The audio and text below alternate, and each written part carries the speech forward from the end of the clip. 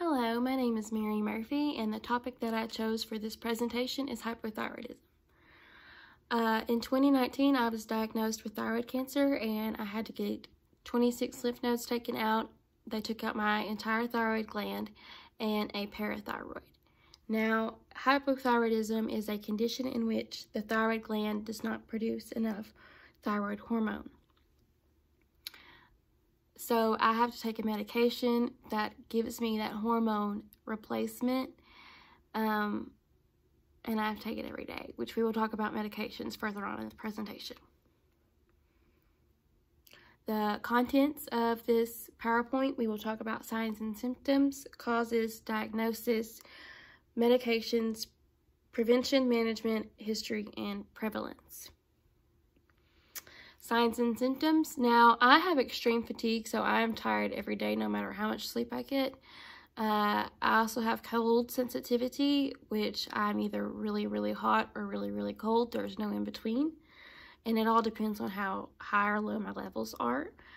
You can also get constipation and dry skin. I have extremely dry skin, which is very annoying.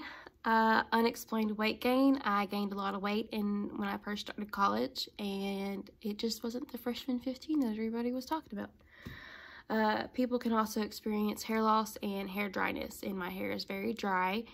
When I was first diagnosed with cancer, I lost a lot of hair before I had any kind of treatment or surgery done.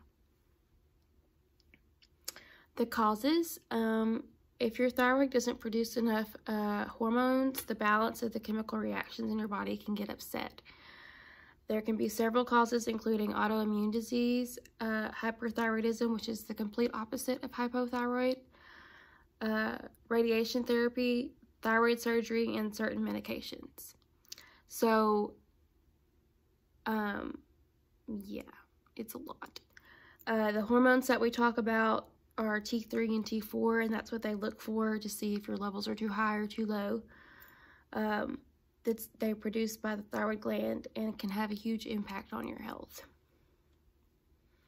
Diagnosis, it's really hard to diagnose. Everybody is different based off of their symptoms, so they look at the symptoms that you have, and they check your blood test results that measures the level of TSH and sometimes the level of thyroid hormone thyroxine. So they look to see if those levels are too high or too low to see if you have hypothyroidism. Medications, I take levothyroxine, and there's also Synthroid and Tirosonate, or Tirositint, sorry, Unithroid and Unithroid Direct. I've never really heard of those two. I've always taken levothyroxine, and I've been on every single dose because they can't get my levels regulated for some reason. I also took a radioactive iodine pill after my surgery to see if they got all of the cancer, and I had to go on a no iodine diet for 2 weeks, which was horrible.